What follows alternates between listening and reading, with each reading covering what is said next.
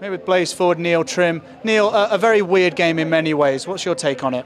It's just one of those games we've been struggling to score for a long time now, and the first game we start scoring, we have a few lapses on defense, and it cost us. Do you think it turned into a bit of a run and gun game at times?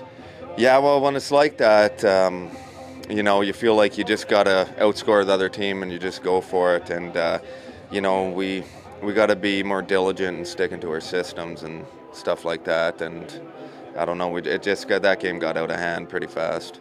Some positives there. The power play was exceptional. I forget what percent it was, but a lot of goals scored on the power play. And a lot of guys who've been struggling for goals, yourself included, you wouldn't been happy with your offensive production, getting a good one tonight. You could have had another that gave to Robinson, but your take on your own performance tonight and the guys as well around you? I think, like I said, offensively we played well. We capitalized when we had chances, which is important. But our all-around game, it wasn't there tonight.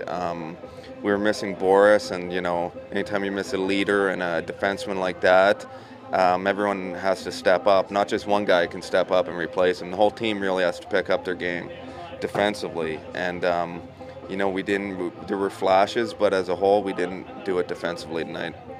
Neil, next weekend against the Storm and the Panthers, what are you going to do differently in those two games?